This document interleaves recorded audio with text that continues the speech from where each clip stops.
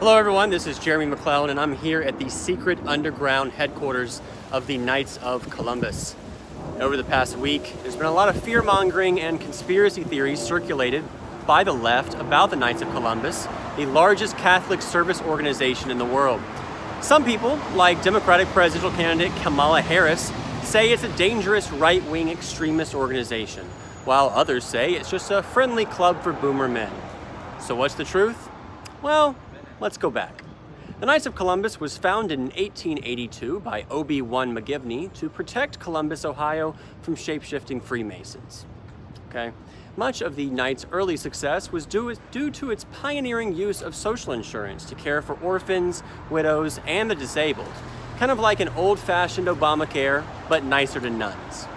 Throughout its history, the Knights of Columbus has battled anti-Catholicism, the KKK, nativism, poverty, racial prejudice, and today it runs numerous prison ministries to visit all the poor people Kamala Harris put in jail. Thankfully, over time, Americans have largely stopped freaking out about a supposed Catholic plan to take over America and install foreign laws, and switched all of that hate and fear to Muslims instead. Which is good news for Catholics, because there is a plan. There was always a plan.